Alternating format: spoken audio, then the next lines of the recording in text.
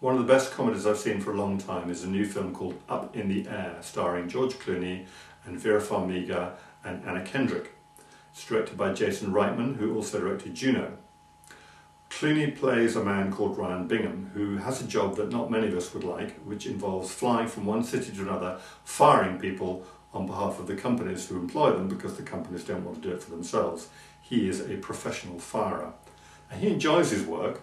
He enjoys the travel, he enjoys the hotels, he enjoys the first class travel, and his mission in life is to reach 10 million air miles, because only a very few people have ever achieved that goal. It's not a goal that you and I would regard as very desirable or even possible, but for Bingham it is the holy grail of his life.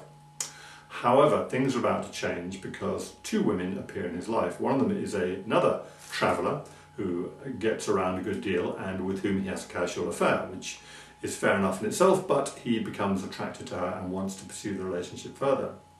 The other is a younger woman played by Anna Kendrick, who you may recognise from the two Twilight films, and she plays a hotshot young executive who's joined the company, who's come up with a bright idea of saving them lots of money by suggesting that you fire people on the internet. So you hook up on the computer and tell them that you're going to fire them. George Clooney is horrified by this idea, not just because it means he'll be put out of a job, but also because he has a conscience and he thinks it's not a very moral way to do things, and he himself thinks that what he does is, in its own way, has its own integrity. Anyway, so he goes off on a travelogue with the young woman in order to show her the ropes, and we follow his relationship with her and with the older woman and the various things that happen between the three of them. You may think you know where the film is going, and if you're very clever you probably will, but I didn't guess the various twists and turns. I thought the film was going one way and then another, and at the end it ended up something completely different to what I expected. I think Clooney's fantastic in the role. It's a kind of role he was born to play. He does a really smooth voiceover.